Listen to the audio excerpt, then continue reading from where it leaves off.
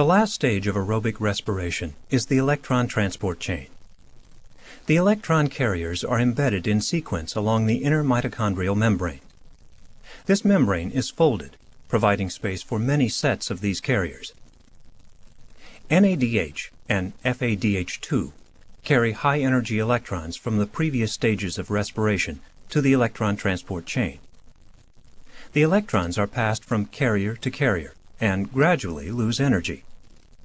Some of this energy is used to synthesize ATP. The rest is lost as heat. Oxygen is the final electron acceptor, combining with electrons and protons to produce water.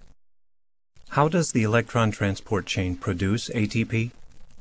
The carrier molecules use the energy from the electrons to actively transport protons from the matrix to the intermembrane space.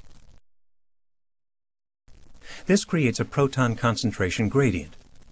Protons can diffuse back across the membrane, but only through channels created by the enzyme ATP synthase.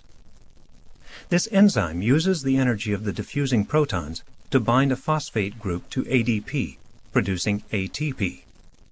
Each NADH yields 3 ATPs. FADH2 yields 2. The electron transport chain greatly increases the yield of ATP from the breakdown of glucose. Only 4 ATPs result from glycolysis and the Krebs cycle.